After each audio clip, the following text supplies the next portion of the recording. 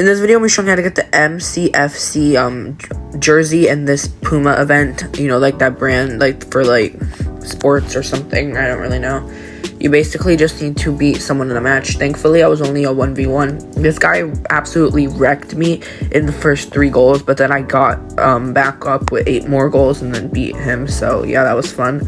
Not a horrible event, but still for a layered clothing, so I don't really know how to feel about that.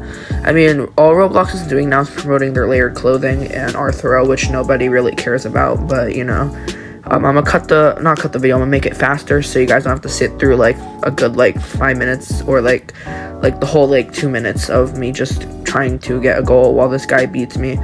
And he gave me a goal, and then I got another goal. I think I got a goal because of this, yeah. Or I don't really know, but yeah, if you're like a 1v1, you're most likely to win.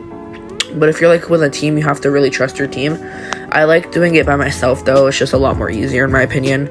As you can see that I would have full control over the ball on my team, so no one else would be able to take it from me. And also it spawns without resetting your character like it was in the Nike event. And by the way, if this video will be helpful to you guys, make sure to leave a like and subscribe, and don't forget to turn on post notifications to never miss when I upload a new tutorial. But yeah, like I was saying, like, at least Nike resets it so no one can really just cheat and be right near the ball. But I mean some of that helped me just get the item in general, and it's a free item, so we can't complain. But yeah, this wasn't horrible, but he raged quit at the end, which was kind of funny, and then I ended up getting the item. And you should receive a badge at the bottom of your screen indicating that this shirt should not be in your inventory. So yeah, that's all you need to do to get the item. You need to win a match on your team or with someone else, and you will get the shirt in your inventory. And I'll see you guys in the next one.